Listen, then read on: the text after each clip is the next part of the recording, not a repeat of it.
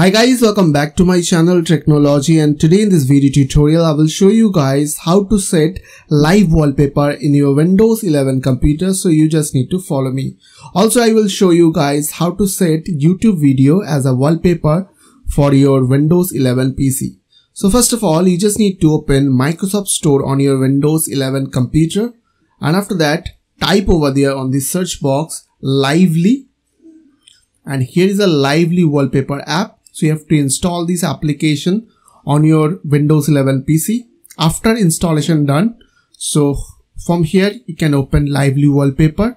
Here is some free sample live wallpaper there, as you can see. Okay, so if you want to use YouTube video as your wallpaper, then you just need to copy paste the link of your YouTube video over there, and you have to just click over there and it will automatically set that wallpaper.